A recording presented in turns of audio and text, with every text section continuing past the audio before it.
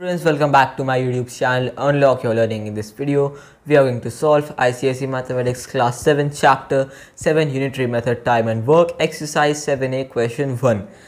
So this one is fill in the blanks. So you can see first one is 16 articles cost rupees 72. How much will one article cost? And the second is how much will 30 articles cost, right? So this is very simple. This is based on direct variation and indirect variation, right? I'll tell you an example. We have already studied it. Suppose basically there is a mine, right? And over there I have, let's say, 10 people, right? So 10 people work there for 10 days. Suppose not a mine, but I'm doing a construction, right? So 10 people will complete the construction in 10 days. If I increase the number of people, right, so the work also done will be more. 10 people are doing less work. If I add, let's say, 10 more people, so 20 people will do more work in the same time, right? If 10 people do less work in the same time and 20 will do more work. So you see that we are adding on both of our sides. We are increasing number of men, so the amount of work done is also increasing. This is direct variation.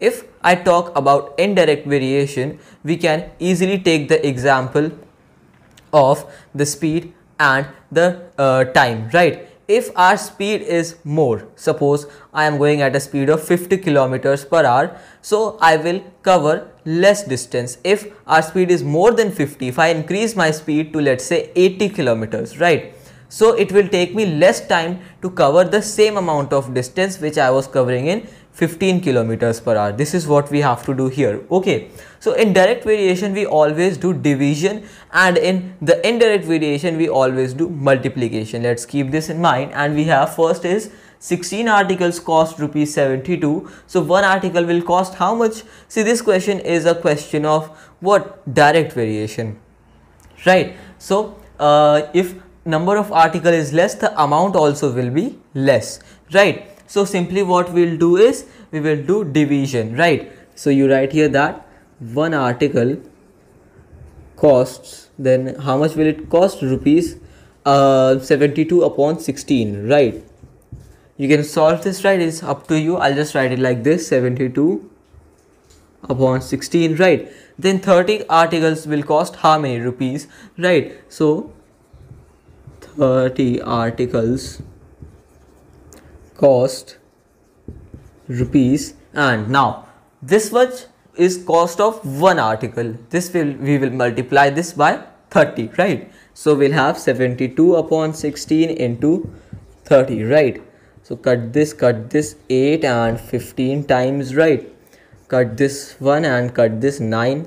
So 9 into 15 will be how much? 9 5 is 45 and 4, so 13, 135, right?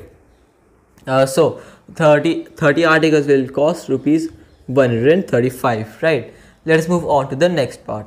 And this one says the wages of 6 men for a week amount to rupees 1020. So wages means the salary, right? So the salary of 6 men for a week is rupees 1020. So it is asking us the wages of 1 man for a week amount to rupees, and the wages of 9 men for a week amount to rupees how many, right? So first of all, you see that identify this question is of which type of variation, direct or indirect. So you can see if I have less men for doing my work, let's say, so what will I pay them? Less or more? Less, right? If there are more people working, then we have to pay them more salary, right? Combined all of them, not one, combined. Okay, so you see here that if one man, 6 men, it's rupees 1020, right? So 6 men equal rupees 1020, right? So 1 man will basically will be having a wage of how many rupees? So simply divide it, because we know that this question is of direct variation. So divide 1020 by 6. So rupees 1020 by 6, cancel this, 142, 7 times 0, right? So 1 man will have rupees 170 as the wage. Okay, so for 1 week this will be rupees 170. Then for 9 men, how much will it be? So 9 men equals to rupees 170 into 9. Simply multiply this by 9, right? So what will we have here? Let's see. 9 0, 9 7 are 63 and 6 15. So rupees 1530. Okay. So this becomes rupees 1530. Now let's move on to the next part.